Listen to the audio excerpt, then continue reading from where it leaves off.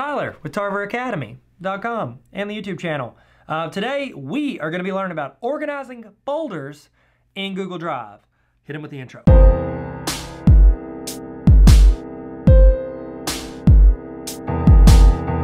What up? Okay, so I've got my folders, I'm in my Google Drive, and I want to organize them from in there. Let's say like this right here. I uploaded this earlier, I have no idea what it is. I was doing a tutorial. But let's say I need that to go somewhere else. There are a couple ways you can do that. The easiest way that I have found to organize those files is I go over to the left where it's got this little triangle drop down, and I click on that and it brings open all of my files. From here, I can take this folder and I can click and drag. See how it's getting blue? That means it's saying, you want to put that there? You want to put that in that folder? So I can hold it over it, or I can go to the left and do the same thing on the left.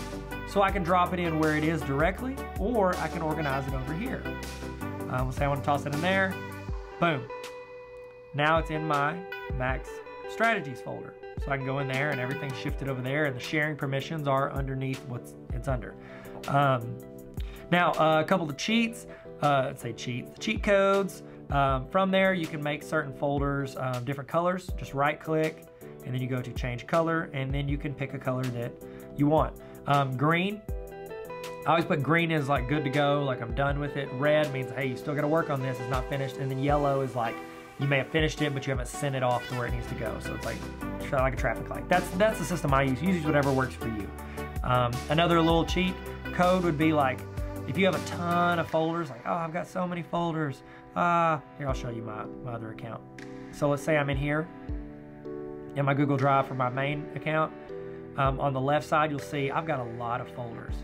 Look at all these folders. That's a lot of folders. Now, when you're scrolling through like 50 or 60 folders, you have like, I mean, really you're gonna use like 5 folders for 90% of your time in Google Drive.